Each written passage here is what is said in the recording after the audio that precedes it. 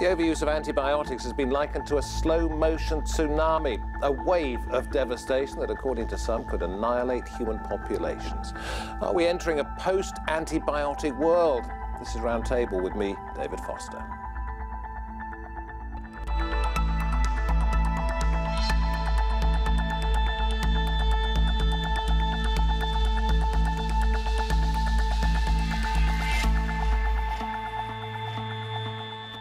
It was the dawn of a new era in medicine. The first antibiotics prescribed in the 1930s, astonishing results. Death rates dropped dramatically, life expectancy going up by as much at that time as 8 years.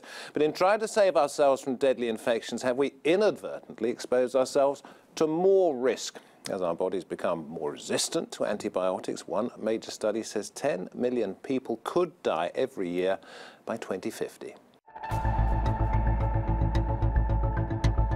They're made in their trillions to fight deadly bacteria.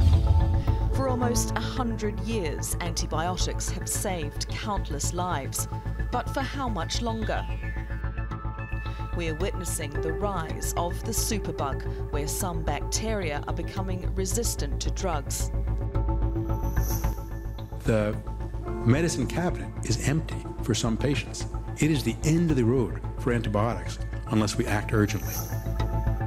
Scientists are warning us of an antibiotic apocalypse, a world in which common infections become untreatable and medicine is plunged back into the dark ages. The breakthrough came after 6 years' work by a British drug firm. Scientists claim that it can do all that penicillin does and more. There have been few breakthroughs in antibiotics. Research is expensive. But so are superbugs. Europe alone is spending more than $1.3 billion a year treating them. Doctors say the problem is made worse by overprescribing antibiotics and poor hospital hygiene. The more we look at drug resistance, the more concerned we are. We need to do a very comprehensive job protecting antibiotics so that we can have them and our children can have them. The long-term overuse of antibiotics in animals has triggered a disturbing development. In 2015, an antibiotic-resistant strain of E. coli emerged on a pig farm in China. They had been pumped for years with the antibiotic colistin, which was used as a growth hormone.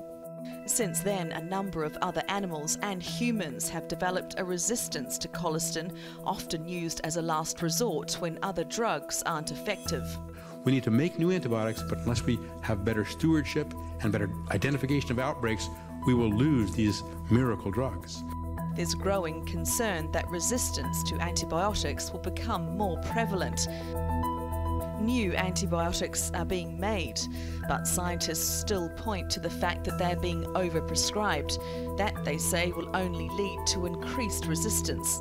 And if that happens, we may be facing the spectre of untreatable infections. Joining me at the Roundtable today, Martha Henriquez, the science and health reporter for the International Business Times, who believes that new antibiotics simply aren't being made because there are no profits there. Dr. Kira Costello is from Imperial College London, specialises in antimicrobial resistance and backs up the suggestion that it could well kill more people than cancer by 2050. Dr. Peter Fisher from the Royal London Hospital for Integrated Medicine says non-traditional medicines and other alternatives should be where we're looking. And next to him is Richard Daywood, a practicing doctor who thinks technology could help with the problem. Thank you all very much for coming in to Roundtable. Dr. Costello, let me put this to you first of all. How did we get to this point? Well, it's probably worth noting from the start that this isn't really a new phenomenon. So Sir Alexander Fleming himself warned about the imposing threat of antimicrobial resistance back in the day when he discovered penicillin. And he specifically warned that if we didn't utilize antibiotics appropriately, if we misused them, that we could really fuel this later stage antimicrobial resistance. So we should have seen this coming. In a way, we were warned, and of course what's happened is, as mentioned in the programme, is that there's been indiscriminate and overuse of these antibiotics, and that perhaps the time has come that we should really consider utilising them in a more sensible way. Who wants to answer the question, who's to blame here? Not doctors. A lot of the overuse and misuse of antibiotics at a global level has been through widespread use in agriculture to increase meat yields in farming. So I think number one, agricultural use, particularly now in Asia. And then, although we're being very diligent about antibiotic stewardship in Western countries, there is absolutely indiscriminate and uncontrolled medical use of antibiotics in countries where regulatory systems don't apply. We will get into the China and agriculture debate a little bit later on, I hope, because I know, Martha, you've got a couple of interesting points you want to make here. But Peter Fisher, you're into alternative medicines and homeopathy. Do you believe that antibiotics have had a place, or would you rather they never had come along in the first place? Well, first of all, we should be talking about antimicrobial resistance, not antibiotics. Of course, mostly it's antibiotics, but there are also antiviral and antifungal drugs which come under the heading of antimicrobial resistance. And no, they're wonderful drugs which have saved many millions of lives. The problem is that they're overused, they're used inappropriately, and I have to disagree slightly with Richard. The medical profession does bear some blame for that, of indiscriminate overuse. But when you look at the reports, a very good report by Lord Jim O'Neill, my problem with it is it's too narrow. It's more, do the same, more of the same, do the same better. We need to take a wider approach. We need to think about boosting the resistance of patients or making them more resilient. And that is something that can be done with various forms of complementary medicine. Well, Jim O'Neill, who wrote the report to which you referred, said we need new drugs to replace the ones that aren't working. We haven't seen a truly new class of antibiotics for decades. A doctor will tell me perhaps why that is a good thing, why we need that. But as a business reporter, you've investigated this, Martha, and you say it's just there's no money in it. So why bother? I mean, the antibiotic research and development pipeline for finding new antibiotics is an incredibly expensive process. So it could take a pharmaceutical company hundreds of millions of dollars of investment to come up with a viable new antibiotic. And then, as we know, if we overuse those antibiotics and we prescribe them indiscriminately, or they're used in agriculture indiscriminately, we very quickly end up with resistance and a situation where the drug is no longer viable. So they become obsolete pretty quickly, almost before they've started to make some money out of them. How do you get around that problem? Well, Jim O'Neill actually has a background. He's an economist, a banker. Yeah, he's at Goldman Sachs. So his report did look at that a bit. I agree. You know, the economic incentives are important, and he did address that point, which was welcome. But even so, I think is medically. I just want to make the point also that it's not just misuse of antibiotics or overuse that leads to the problem. We've now got a situation where microbes can actually transfer resistant genes amongst themselves. So even without, even with correct and appropriate use, we still have a looming problem, which is, that there is this ability now for microbes to mix and match their genes, so you can get transfer of resistance to an organism that has never actually been exposed to an antibiotic. You wanted to say something, Kira? Yeah, I mean, I think the answer to this problem isn't more drugs. I actually think what we can do is ensure that where we are prescribing and where antibiotics need to be used, that they're prescribed according to the correct dose. So we have, we've very limited knowledge about dosing in particular subsets of our patient population. That's a problem. Duration, recently in the media there's been reports about advice that's given to patients about the duration of treatment when it comes to antibiotics. So I think there's much more research that we can do to ensure that when we are giving an antibiotic, that is an appropriate dose and appropriate duration and the appropriate choice of antibiotics. And we'll get onto that in just a moment, but let me refer back to something that we attributed to you, that you agreed with the fact that by 2050, 10 million people a year could be dying because of antimicrobial resistance. Give us a picture of what you think the world would be like if that was the case. Yeah, I mean, well, we're into a scenario where routine surgeries come with a great risk. So, hospital stays, and associated health impacts with antimicrobial resistance would just be through the roof, essentially. Best estimates at the moment are about 75,000 patients dying across the UK and the EU from these infections. We've got limited amounts of data as to how many patients are actually dying. So the 10 million is an estimate, but it's not an unreasonable estimate. You have alternative medicine as a solution there. Well, as a contribution. I mean, I agree with, you know, better antibiotic husbandry, developing new antibiotics if we can. It's been 30 years since, as you said, since a new class was introduced. But I think we should need to be looking at host factors, in other words, boosting the resistance of patients. We did a study looking at echinacea. Echinacea is a herb, actually originates with the North American natives, head-to-head with Tamiflu in flu. And what you see is it's at least as effective and fewer side effects. And one of the interesting things, if you look at the data on Tamiflu, the main treatment for flu, is that it doesn't work when you really need it to. It works relatively well in young, healthy people, but if you look at vulnerable groups, older people with chronic diseases, it works much less well. So what we need to think about is the host, the patient themselves, not killing bugs, but strengthening building up resistance. Yes.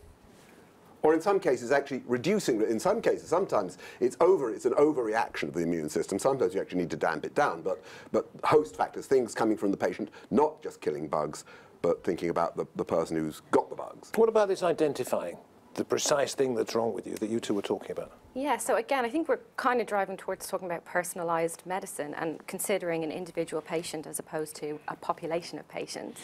And I think there's certainly research around point-of-care diagnostic tests that can rapidly ascertain whether it's a virus or a bacteria. If it's a bacteria, what type, potentially. If it's a bacteria, whether it's going to be sensitive to a panel of different antibiotics. So I think that's quite an exciting area. You do this already, Richard? Yes, I've brought along today a couple of, an example of this. So no infectious diseases? Nothing. This is pristine.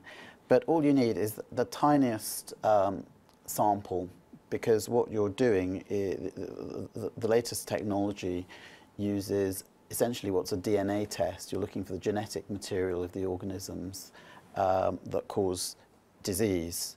Now, the old technology was to try and grow these things in a lab, which would take a matter of days, 2 or 3 days perhaps, before you could then identify the organisms that had grown, or looking at them under the microscope.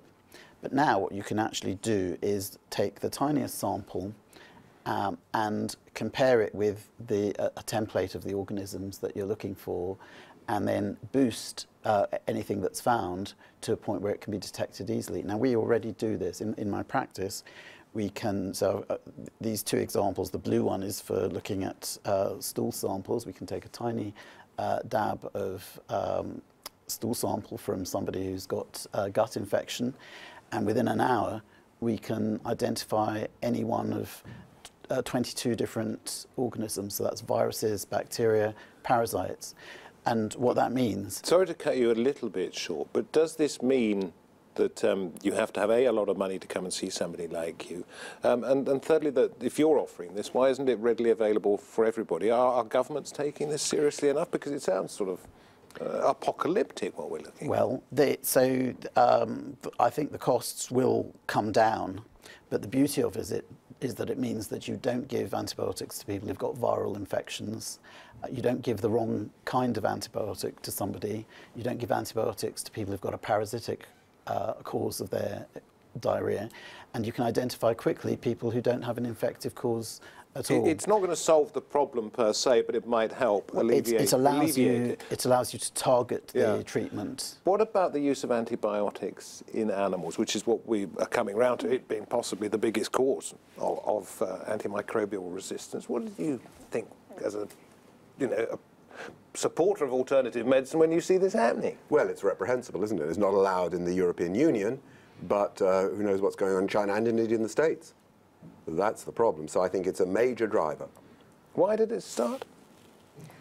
Well, animals suffer bacterial infections just like people do, particularly in very large, intensive farms. Pigs and cows can quite easily contract infections, especially in cows' TB, for example. And what happens if they get treated for that? What happens to us if we eat their meat? Well, there are questions about if we are breeding antibiotic-resistant bacteria in these cows or other livestock, could it potentially cause a resistant infection in humans if we do consume that meat? As far as I know, there aren't many conclusive studies saying that that has happened. but it's certainly a risk factor. And if you look at the amount of antibiotics being fed to livestock, you know, in the US and places like China, it's really an astonishing amount. So you could say that it might be an accident waiting to happen. Kira? I think I agree. I think there's limited evidence around that transmission route through consumption of animal products that have been fed antibiotics. But what is worrying is effluent from farms that ends up in the water system. And that's a really big risk factor. And we've yet to accumulate the data and model to see what proportion of the burden of AMR is caused by wastewater and what's coming off farming. That's antimicrobial resistance. Essentially, AMR. what you've got is a low level of antibiotic presence in the environment that tends to encourage resistant organisms to flourish. So and that's of course, the concern. the bacteria, in evolutionary terms, bacteria cheat. They don't, you know, evolve from generation to generation. They can pass immunity to antimicrobial resistance within a generation, from each other to each other, by small packages of DNA. They actually get stronger as well, don't they, sometimes? Yes, but certainly the point is that, you know, it's not from generation to generation. It's within the same generation. They pass DNA from each other. So if you breed, you know, give a lot of antibiotics to farm animals and breed, you know, some resistant bacteria that way, those bacteria can then pass that resistance to other bacteria within the same generation, not from generation to generation. Well, why have we not banned, as a global community, antibiotics in animals? I mean, you pick out an example of pigs in China. They've actually managed to behave rather well with that.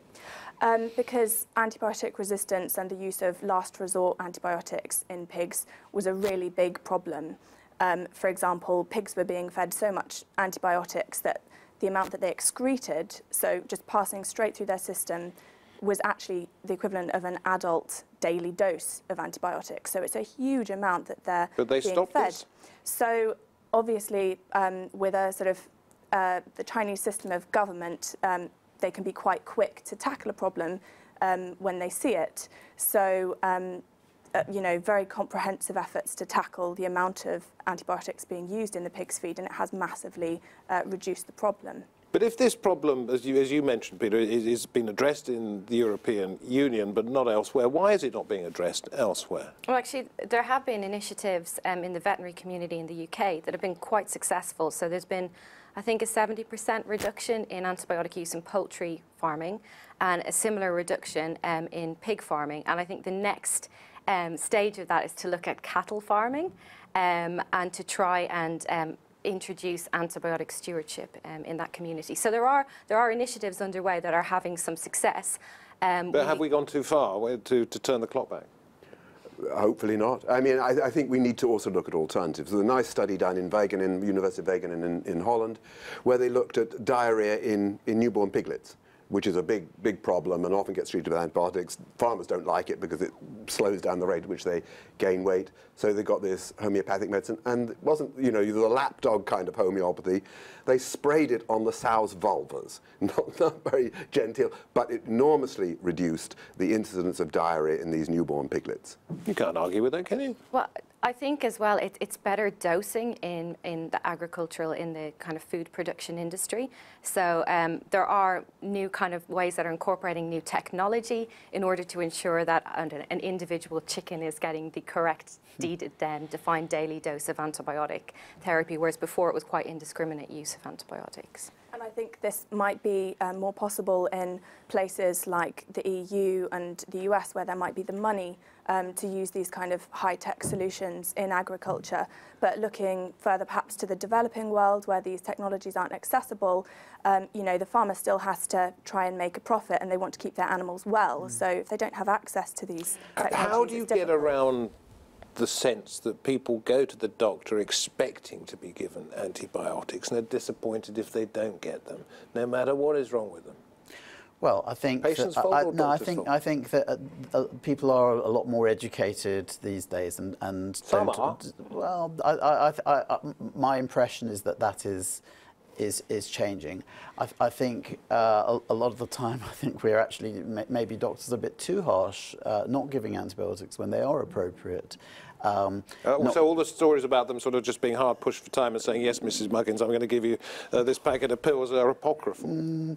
I definitely see doctors who are perhaps too unkind when it comes to people with distressing symptoms like urinary infections, or that could actually be relieved by antibiotics. I think we sometimes are in danger of making our own patients pay the penalty for antibiotic misuse elsewhere. I slightly worry about diagnostic testing with that question in mind, because I think for the vast majority of uncomplicated respiratory tract infection, for example, for a doctor to make the decision not to prescribe is fine for the most part. There's been studies done that show there's no kind of unintended consequences associated with that decision. And I do wonder if we introduce this sort of environment where patients expect a diagnostic test every time they come to a GP practice, that will somehow fuel their desire to have these drugs, when actually the evidence exists for the majority of patients that the doctor can make the decision not to prescribe. What about vaccines? But you don't... Hands up anybody who believes that vaccines are a way forward. I think, for example, research at the University of Sheffield in the UK, people are developing vaccines for MRSA, which can be a difficult... Which is what we call the super... Well, what is the proper name for the superbug that you see in hospitals? Yeah, so there have been outbreaks in the UK and elsewhere of MRSA, and it's quite a difficult and long process to develop an accurate vaccine, a vaccine that will sort of really tackle the issue. But people don't like vaccines. They've got a bad rap, haven't they? That's a sort of a different issue entirely. The vast body of scientific evidence is behind the fact that there was this link between the MMR vaccine and autism, which has been discredited multiple times over. But yes, there is public sentiment against vaccines for children. Talking about public sentiment again, let me bring in vaccine. Peter, if I may here, Richard. There still seems to be some sort of antipathy towards the alternative medicine sector. Does that infuriate you? Yes, and what annoys me is that the research is ignored. There is considerable bodies of research which are simply ignored. We know, for instance, one of the major sources of inappropriate use of antibiotics is otitis media, ear infections in children, and yet GPs frequently still use antibiotics for that. It shouldn't be used. We know that GPs who use complementary medicine are much less inclined to prescribe antibiotics and get the same results, actually at lower cost. Are we just being a bit fatalistic here and sort of saying, well, there's not very much we can do? I mean, everybody's sitting here calmly talking about effectively the end of modern medicine as we know it. Well, I think we're quite a long way off from, for example, the majority of bacterial infections being resistant to antibiotics. It is a big problem across the world, and it's a growing one. The World Health Organization has said people in every country of every age are at risk of this, but there are preventative strategies, tightly controlling and regulating the use of antibiotics, perhaps even government incentives for pharmaceutical companies to Well, Lord O'Neill said, didn't he? We need to be more imaginative. We need, new alternatives. In China, for instance, there's a huge, the #1 anti-malarial drug developed from traditional Chinese medicine. Not only did the drug cover it, but the method by which they extract the drug, artemisine, extracted from artemisia, the method by which they extract it comes from Chinese traditional medicine from about 1000 AD. So echinacea from the medical tradition of the North American Indians is certainly effective antiviral agent. And as a prophylactic as well. Yes. I mean, I sometimes take it if I think a cold's coming on and it knocks me on the head. Yes, pretty little flower too. So we need to be more imaginative. We need to look at other possibilities. I don't disagree with this thing of we need more antibiotics, we need to be better stewardship, but we also need to be more imaginative. Where are the big thinkers who are taking this forward? Because as Lord O'Neill said, look, we've got the Food and Agriculture Organization, the World Health Organization, the United Nations has to take this seriously. So I think countries around the world are signing up to develop their own action plans around antimicrobial resistance. And with that comes incorporation of innovative new technologies. There's a Longitude Prize. So, there's a lot of vested interest in coming up with a solution for this, and indeed throwing what we've got at this problem, whether it's... Well, do we need to subsidize drug companies to come up with the ideas, because asking them to do it out of the kindness of their heart isn't going to work because they don't make enough money out of it? I think there are moves to do that. Yeah, I think there are incentives that are being offered to the drug companies to do that.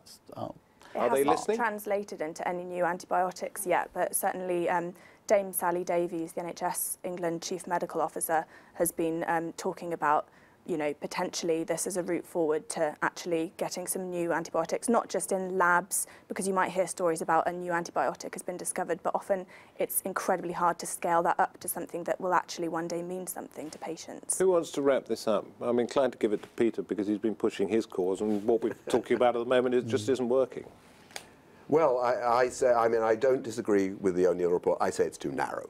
I say we need to look at, there are a huge number of alternative complementary things out there. I'm involved with WHO, I'm a member of their traditional medicine advisory committee, and we're working on this, but actually it's hard to make headway. There is a prejudice that we need more antibiotics, we need modern medicine.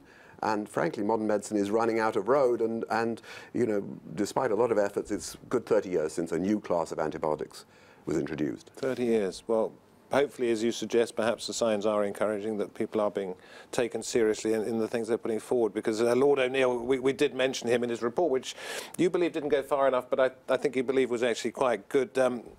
He was pretty dire in his warnings, talking about the human and economic costs, as he put it. They compel us to act. If we fail to do so, he wrote in his report, in his conclusion, the brunt of these, the costs, will be borne by our children and grandchildren and felt most keenly in the poorest parts of the world. You've been watching Roundtable. Thank you all for coming on, for joining us on this programme. From me, David Foster, and the rest of the team, thank you for watching. We'll see you next time, I hope. For now, bye-bye.